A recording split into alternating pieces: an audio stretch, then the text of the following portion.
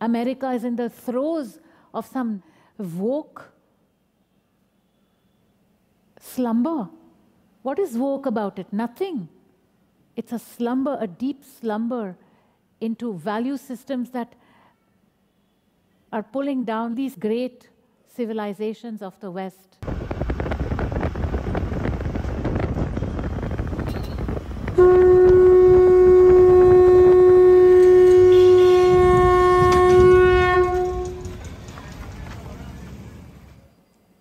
I've heard that around the world, many young people are now cutting themselves, and the rate of suicides is increasing all across the world for young people. For me also, in my past, I also had those intentions as a kid, but now I'm here, so it's fine. Yeah, I'm wondering, why is this attack on youth happening on the world? It is true that around the world, and especially in the cities and in the westernized cities, that youngsters are starting to cut themselves, and it's a pandemic of cutting. It used to be a few cases. Now they just take a knife and they start cutting themselves. They bleed, they cut themselves again, they bleed. And this goes on, sometimes for years. Sometimes their whole body is full of cuts. The fundamental ground for this happening is because they don't feel themselves anymore. And the reason they don't feel themselves anymore is because the consciousness has contracted. It is no more present in the material body. It is no more present in the materiality of the body. It has contracted into the emotional and into the conceptual. And then it slowly contracts even more only into the conceptual. They hardly feel any emotions even anymore. The cutting is an attempt to start to feel themselves again. And the reason why this is happening is because the ego has become so big.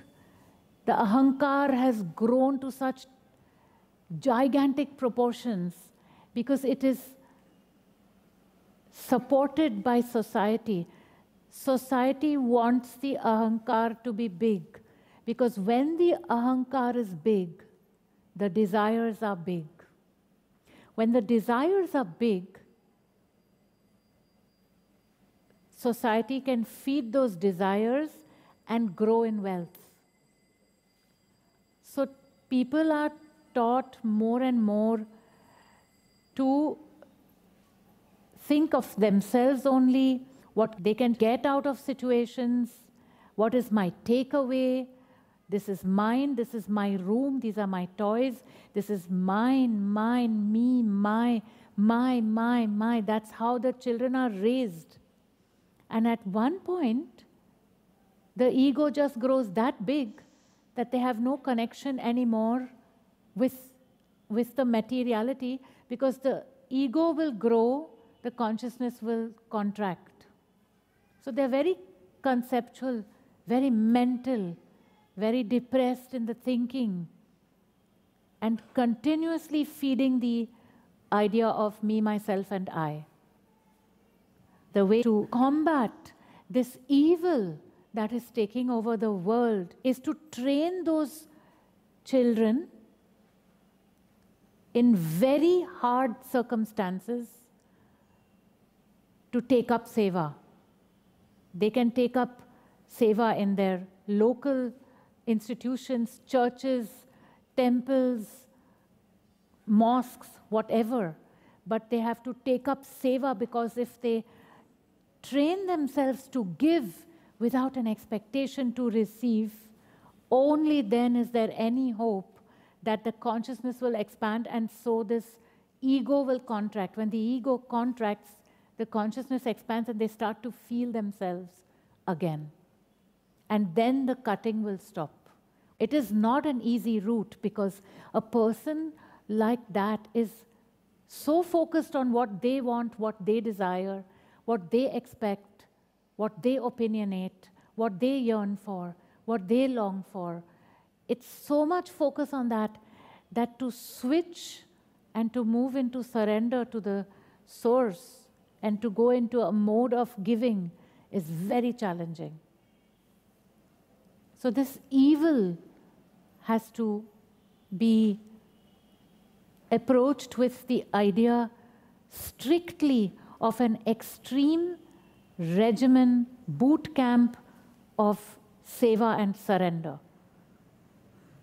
Like soldiers, they have to be woken up in the morning. They have to be given seva to do through the day.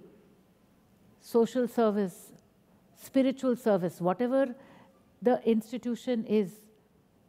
Meals on time. No chance to buy anything.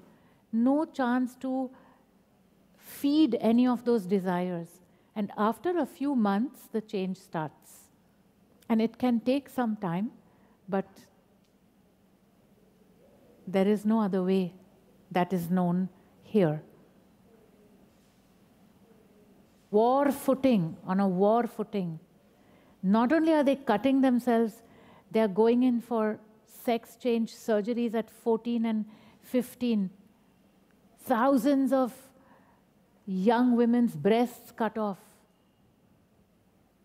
It's the ego. It has grown to proportions that are no more tenable in a society. It is the beginning of the end of those societies. And it is time to wake up and stop it. In America, in Europe. And how would this be done globally? If it is done in America, it will move to the rest of the world. If it is done in America, if it is done in England, it will move to the rest of the world. Anyone who is cutting themselves is doing it because they don't feel the materiality of their body anymore, because the ego has grown beyond any tolerable, acceptable proportions. So the way is to reverse that and reduce the ego and increase, expand the consciousness, and then they start feeling themselves again. And then they don't cut anymore. But I guess many parents are challenged with those kids who will not do what you tell them to do. Yes, that is the failure of our society in the West. We have failed in America, we have failed in Europe. We have failed to maintain coherence in our cultures there. And we are exporting our incoherence to the rest of the world. It is time to sit up and wake up and take these things in hand and take a very tough stand with our children. Buy them as little as possible. No presents, all presents. No giving them objects, give them time with yourself. And how can children be made strong in the world to withstand all these influences like peer pressure and music videos and tough stance. No devices till they are at least 14 or 16 or 18. Half of Silicon Valley doesn't give their children the very devices that they have created. They don't have iPads. They don't have iPhones at the age of 8 and 9 and 10. They don't let their children go on TikTok and on WhatsApp. Why are we doing that with our children? Strict, very, very tough line. No devices, no devices, no devices. Nothing, no devices.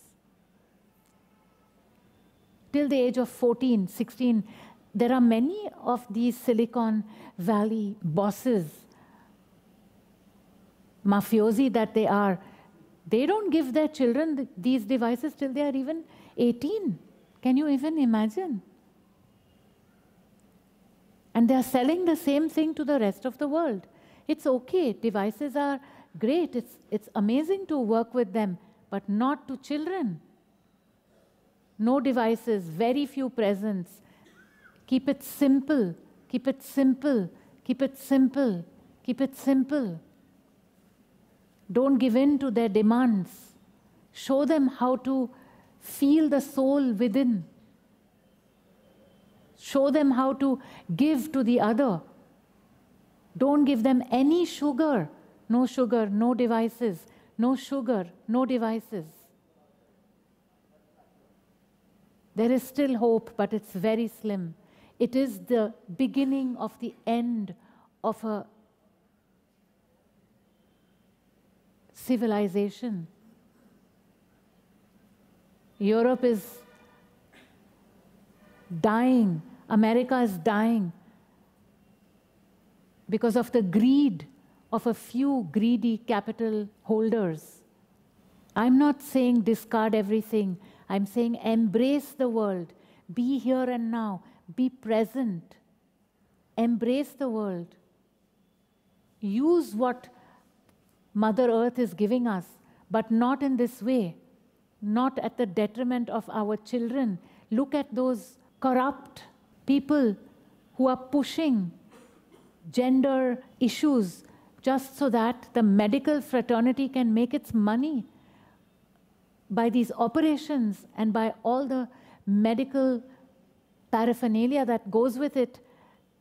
Over a lifetime, they can sell them medicines and hormones and things like that, and surgeries. And how can they do this to children? What is this evil behind it? People are asking, nobody's listening. America is in the throes of some woke slumber. What is woke about it? Nothing. It's a slumber, a deep slumber into value systems that are pulling down these great civilizations of the West. The beginning of the end, if they don't wake up. And they export that all over the world. So you take care of your child. Don't give them sugar. Don't give them devices. Don't give them devices. All your friends, everybody you know, tell them about this. Ask them to read up. Give them the strength to stop this with their own children. Whatever the child says, no is no. Fight it, fight it, fight it, fight it. It's much heavier than you even can imagine.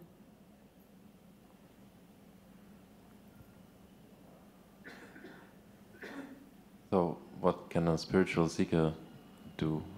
So, I guess my step is to come down more into this world, and others can be the living truth that you are. What can be done by spiritual seekers? Everyone can live from the truth. If one person can, everyone can. This is not some elitist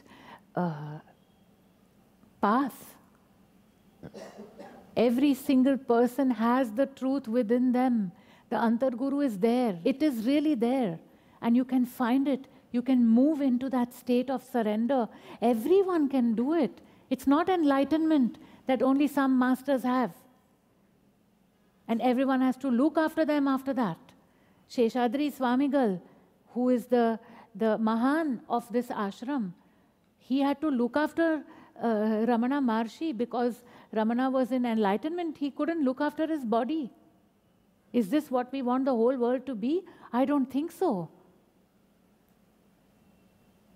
If there hadn't been a Sheshadri Swamigal, there would not be a Ramana. Yes. And every single human being knows already what this impulse is. They know it already because when they are babies, they live from that impulse. This idea of me, myself, and I, and me, and my things, and my room, and my toys, and my car, and my this, and my that, it has to change to our. That is how the children are raised here. They're quite okay. They don't have so much of this I, me, and my. They do. Of course, they fight and they want things and this and that. But one doll in a year, and it becomes the huge event of the century. That is how it has to be. Every day it is keeping the child in line, fearlessly, tough love.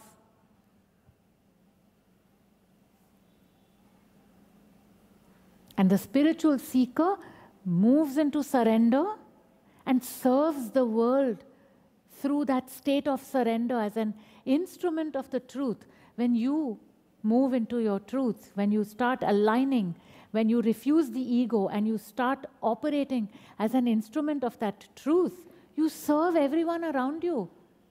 You are the source of the inspiration to the people around you. They gather towards you because they receive the inspiration, because they know that you understand them, that you are compassionate. How can you be compassionate if you don't tune into the Antarguru, to the truth within yourself? The more self-realized, the more you serve the other. Your neighbor, your mother, your family members, your friends, the people you go to school with, all around you is served that way. It's service, bending, giving, giving, bending, giving.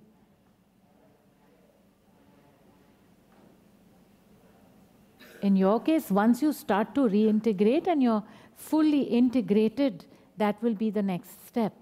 You can't really know now what is the truth and what is the ego because of that reason that you're not integrated. You have been out of the system too much. As you integrate, gradually you will know that. And then you act in that surrender and then see what happens around you. Watch it happening. Every person sitting here.